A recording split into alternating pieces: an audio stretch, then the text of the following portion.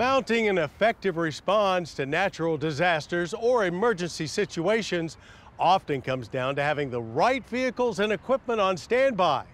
This week we look at a prototype rescue truck that relies on clean power technology to let first responders hit the ground running.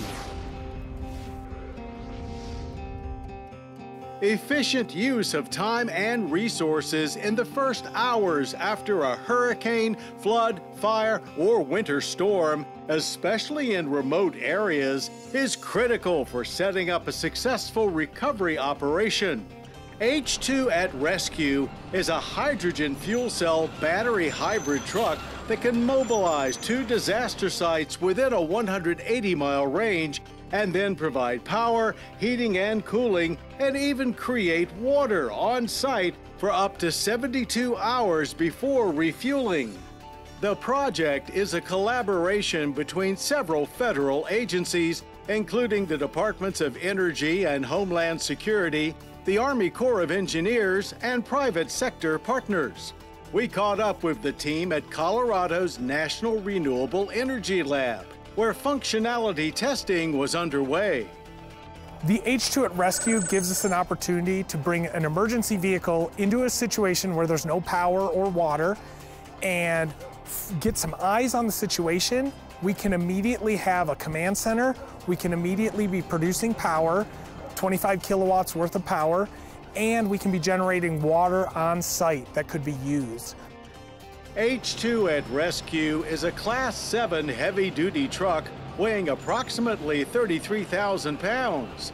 The box body is climate-controlled and can act as a mobile command center or warming-cooling shelter during an emergency. The truck carries 176 kilograms of hydrogen on board in high-pressure tanks.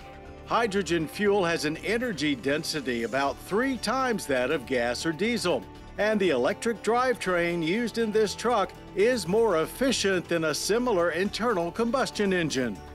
Conversion of the Kenworth chassis from diesel to hydrogen power was spearheaded by Accelera by Cummins, a new subsidiary of the traditionally diesel-driven engine maker that will focus on zero-emissions power solutions for the future.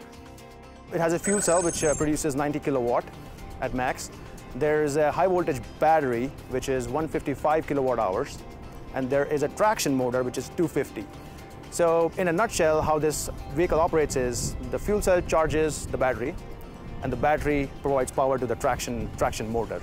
But if the battery is low on charge, the fuel cell can also provide power to the traction motor.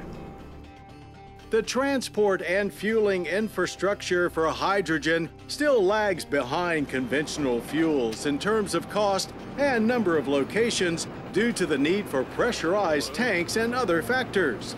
But that gap could be closed in the future, since hydrogen can be produced and stored locally, potentially right at a fueling site. Accelera is already a global leader in fuel cell applications with more than 2,000 fuel cells and 600 electrolyzers, the machines that separate hydrogen from water, already in use. Lessons learned here will help them develop zero-emission power solutions for other vocational vehicles, like electric utility trucks, transit buses, delivery vehicles, and long-haul trucks. We're doing a lot of work towards our destination zero, which is we're trying to decarbonize the whole Cummins portfolio by 2050. So this is a great step in that direction. H2 at Rescue passed the NREL testing with flying colors, proving that hydrogen power can fulfill the critical needs of first responders in these extraordinary situations, and showing one pathway to a zero-emission future for vehicles of all sizes.